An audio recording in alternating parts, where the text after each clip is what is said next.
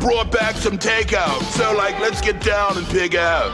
It's Shredder! Where? Big differences. It's like a dog and a cat. Air power is where it's at. Hi, I'm Joe Martinez from the USS Hornet Sea Air and Space Museum. I've been asked today to explain to you the difference between an aircraft carrier and a battleship. Going back to the big old galleon ships, when we had sailing ships with lots and lots of guns on it, those were basically battleships with big guns and a lot of them. Bombardment was really what it was all about. And then came World War II, and the aircraft carrier came of age because what wiped out Pearl Harbor?